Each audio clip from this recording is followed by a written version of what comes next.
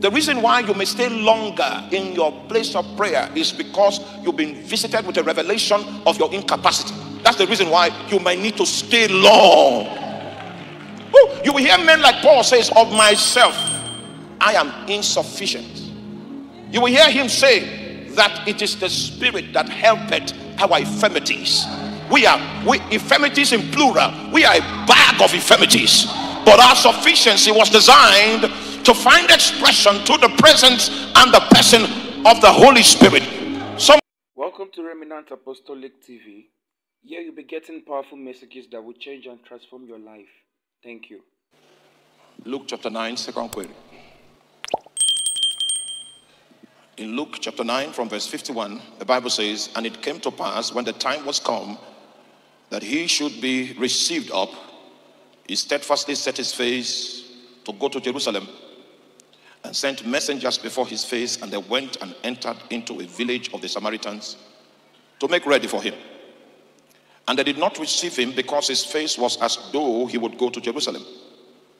And when the disciples James and John saw this, they said, Lord, wilt thou that we command fire to come down from heaven and consume them as Elias did?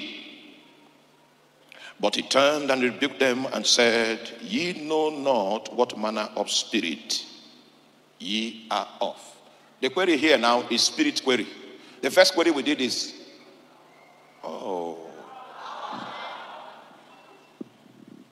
since you are not following, I will not proceed. The day I come, when you are hungry, then we'll be talking.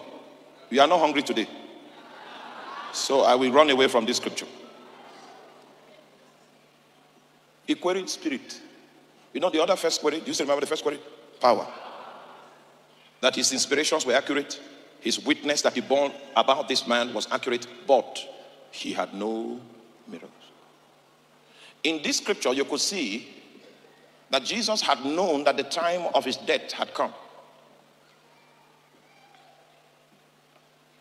He had a hideout among the Samaritans where he used to go and resort. And probably they had a dish that was his favorite. And they saw him at their border. He had sent word to them that he was coming. They prepared his dish, prepared his room. And as he got to the border of the city, the inspiration about the fact that his time of ultimate sacrifice had come hit his heart. So he was no longer interested in all the preparations that they made. The people came and said, we prepared food. He said, no. He said, we prepared your favorite drink. Women labored 3 nights to get this drink.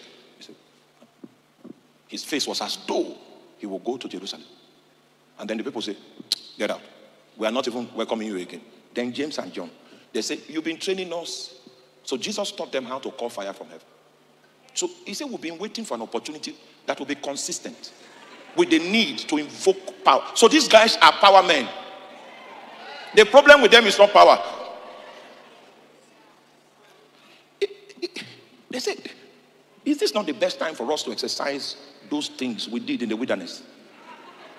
Let's call fire on them. And they know Jesus. If you want to say anything to Jesus, you bring a Bible reference. Say, like Elijah did. Notice that John the Baptist was to operate like Elijah. That's why I'm using Elijah as a denominator. And Jesus first spoke to them with his face, because the Bible says he turned and looked at them. You know, if you become close to your wife and there's a situation, maybe there are people there and your wife wants to communicate, there's face communication. She can do like this. And that means, let us live here now. The Bible says Jesus turned. He used his face first to communicate. I don't know how many of us are in this place that know when Jesus is communicating with his face. There are levels of intimacy in your walk with God. Well, let me leave that for now. He turned, and then he rebuked them. And then he said, you do not know what manner of spirit you are of. What nature of spirit produces that power that you want to wield. Now, it means that it is possible for you to have an investment of God upon your life, a gift of the Spirit upon your life, and you can administer that gift contrary to the nature of the Spirit of God that provides the gift. For instance, with the gift of word of knowledge, I can tell how much money my brother is carrying. If we begin to worship, and I really want to know how much money he's carrying, I will know how much money is, because I have the gift. And 60% of the time, when we go into worship or prayer, the gift will start operating. Then, if I insist that I want to know stuff about this brother, the gift will be channeled towards my request. 60%, 50% of the time. Then I can pick things about him. I can know how much he's carrying. I can know how old his wife is. All right? So I got the knowledge of how much he's carrying through the gift. After getting that knowledge, I say, you are holding so amount of rand, and the Lord needs it. Now, stay with me. You are not. You are not.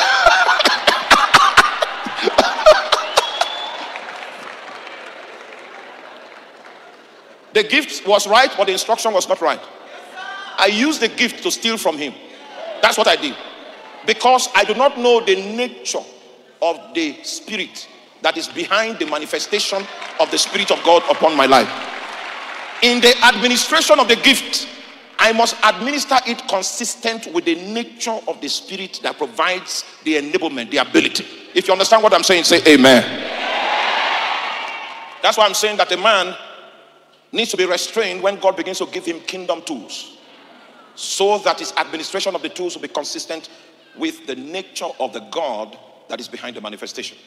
We've seen gifted people portray God in a light that has casted aspersions on young converts. We've seen so many gifted people manifest in such a way that the faith of many was shipwrecked. Jesus said, "Ye know not what spirit ye are of." Hallelujah. In the book of Acts chapter 6, you are going to see that there was an administrative situation that began to bedevil the church of our forefathers. Widows began to murmur, and obviously it was a situation that required the wisdom of God. And the leaders of the household of God, operating under the gift of word of wisdom, came up with a strategy from the Holy Ghost, that there was a need to set up some functionaries in the chain of administration that would take care of administrative business. This was the list that came out of that request.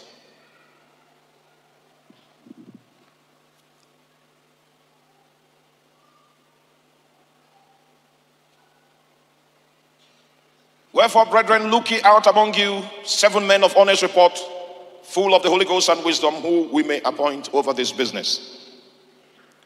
But we will give ourselves continually to the ministry of the word, to prayer and the ministry of the word. And the same pleased the whole multitude, and they chose Stephen, a man full of faith and of the Holy Ghost. Can we say the credential of Stephen? A man full of faith and what? Jump to Acts chapter 6, verse 8. Verse 8. We want to use Stephen as a case study. And Stephen, full of faith and power, did great wonders and miracles among the people. Once upon a time, we knew that Stephen was a man of faith and the Holy Ghost. But he had converted the anointing of the Holy Ghost on his life to what? Power. And at this time, when the story of Stephen was told, he was capable of great wonders. He was capable of miracles. But prior to this time, he was not capable of these abilities of power. All he had was the anointing of the Holy Ghost. Can you see that Stephen understood how to deal properly with the spiritual capital, and he converted it into an essential utensil that is needed to extend the frontiers of the kingdom of God? If you are still with me, say amen. This is not a day of slumber. It's a day of miracles.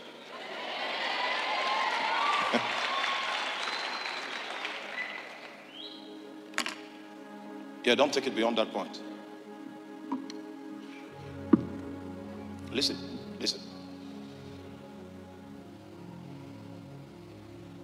The first thing you must know, if the anointing of the Holy Spirit upon your life is going to become power, is that you must acknowledge that in yourself and of yourself, you are insufficient. That your sufficiency is in the person of the Holy Ghost. The idea, listen to me, listen carefully. The idea of man that God had was not mortal. That's not the idea. The idea of man that God had was man in partnership with the Holy Spirit. Listen. Adam in the Garden of Eden had a fruit that he was given access to eat from. And that's the fruit that resulted from the tree of life. And if Adam had eaten of that tree, because Adam in Eden was innocent, he was not righteous. The life of God was contained in that fruit. And if he had eaten of that fruit, he would have become righteous. The Adam of Eden had the nature of man. He did not have the nature of God. The nature of God was in that fruit. Are you with me? So even from the beginning, God's idea of a man is a man that is mortal in the natural, but is operating through the resources of the divine. The concept of man is the God-man concept. God in him is responsible for what he produces. So his life produces God. Meanwhile, when you look at him, he's man. And Jesus was a perfect example of the vision that God had in mind when the idea of man was conceived. In fact, when Jesus went to John's baptism and was coming out of the water, the Father says, "This one is my beloved Son in whom I'm well pleased." This is the idea I had in mind when we set out to make man. Jesus was the first proper man according to the design and the pattern for man.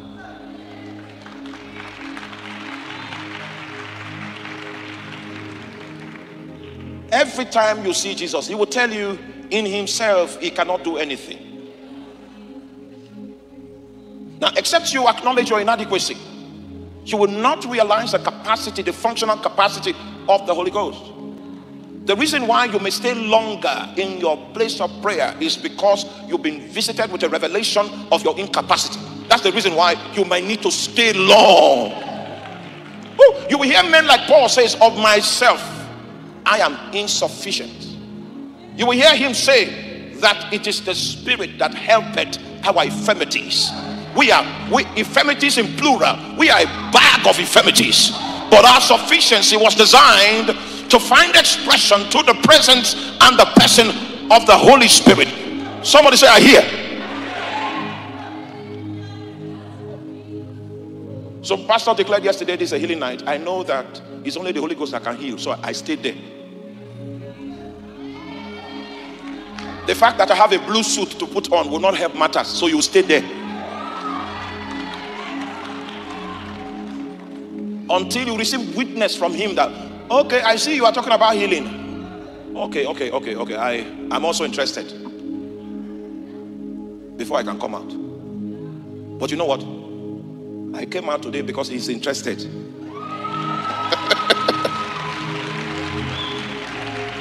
My coming out as a human being cannot help. But when he's interested, stay until he becomes interested. Second thing, then I'll just shut down. Then we'll begin to worship. We'll begin to pray. Although there are 7 things anyway. When you realize that you are incapable in yourself, you are helpless in yourself, then it means you have accepted a sentence that God sentenced all of us. He condemned all of us to prayer, condemned us to prayer. The Bible says that he spake a parable to them to this end, that men ought always to pray and not to faint. the design for man is that he's a creature of prayer. That's the design. Men ought. You may not be praying every time. That is proof that you are malfunctioning. That's not how you were designed. If I start using this microphone to sweep the floor, even if it's moving some dirt across, that's not what it was designed to do. I'm abusing it. By design, you are a creature of prayer. That's, oh my God.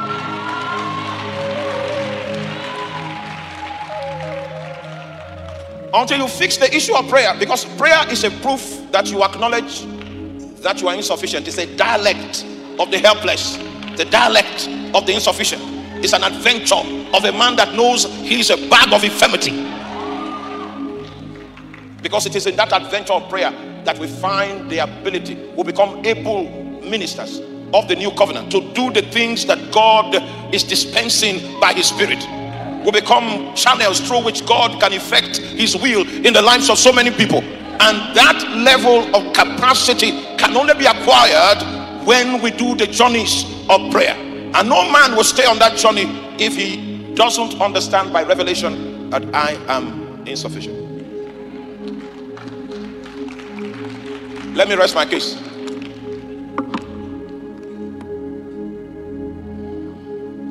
So because of a little insight I began to find on the subject of prayer, I began to give myself to it. I began to give myself to it. It's a pilgrimage.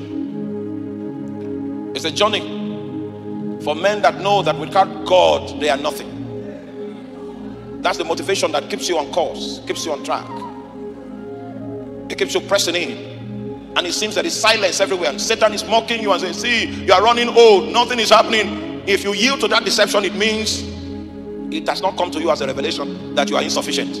Rushing out of the presence of God without receiving help from him is a proof that you don't know him. Oh, meanwhile, for your information, it is when you begin to seek the face of God that you will know that God is king. He can leave you there for 48 days without answering, just so that you will know that in this layer, in this realm where you came into, I'm the only one that has a voice. I know you know how to pray, but you don't know how to answer prayer. You'll be confronted with his majesty the moment you decide to begin to seek his face.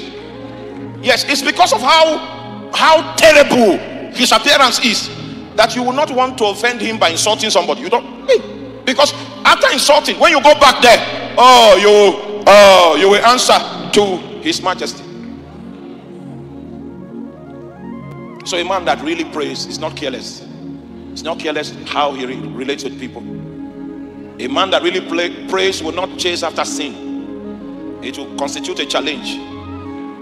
A man that really prays will not accept your bribe because he knows that it will constitute a problem. He wants to live right so that he can always have favor in the presence of God. Tonight, God is going to open the shelter. He will open the portal so that men can travel to that place where he that dwells in light resides. That's where your weaknesses will be exchanged for his strength, and your infirmities will count for nothing, because he will cause you to mount up with wings like eagles. You will be able to do that which is supernatural naturally. You will be able to do that which is natural supernaturally.